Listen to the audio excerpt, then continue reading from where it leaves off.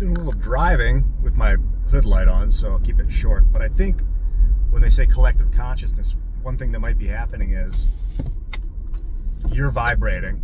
Your thoughts are making your body vibrate, or your vibration is causing your thoughts, or however you want to look at it. You're vibrating, which is producing a resonance in the field around you. And then that resonation will impact other things and get them to start vibrating. And then the other things that start to vibrate due to that resonation will produce resonating fields of their own, which will then cause other things to start to vibrate, which then produce other resonation fields of their own.